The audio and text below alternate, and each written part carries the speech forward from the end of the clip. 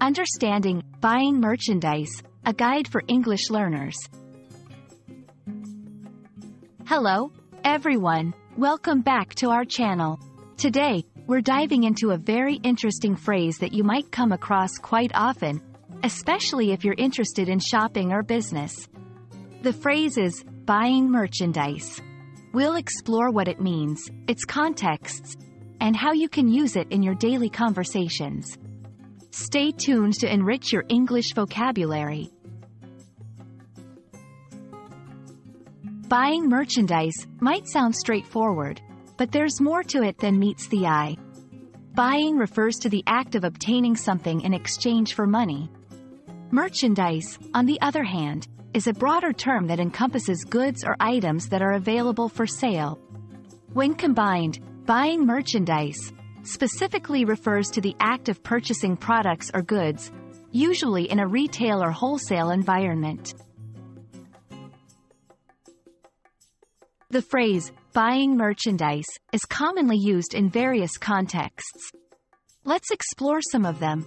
Retail shopping, when individuals purchase items for personal use from stores or online platforms. Business to business, B2B, when one business buys goods from another for resale, manufacturing, or business use. Fan merchandise, often refers to buying products related to a particular entertainment property, band, or artist, which are usually sold as part of their branding efforts. Understanding the context is crucial as it determines the kind of merchandise being referred to and the purpose behind the purchase. Now that you know what buying merchandise means, let's see how to use it in sentences.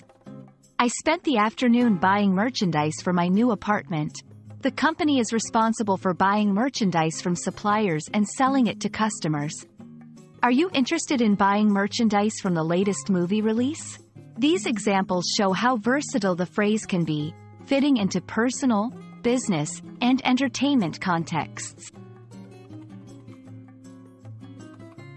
We hope this video has clarified what buying merchandise means and how you can use it in your conversations or business dealings. Remember, learning English is a journey, and each new phrase you learn opens up new ways of expressing yourself. If you found this video helpful, don't forget to like, share, and subscribe for more insightful content. See you in our next video, and happy learning! This structure should provide a solid foundation for your video, catering to English language learners at various levels of proficiency, and making the concept of buying merchandise both accessible and engaging.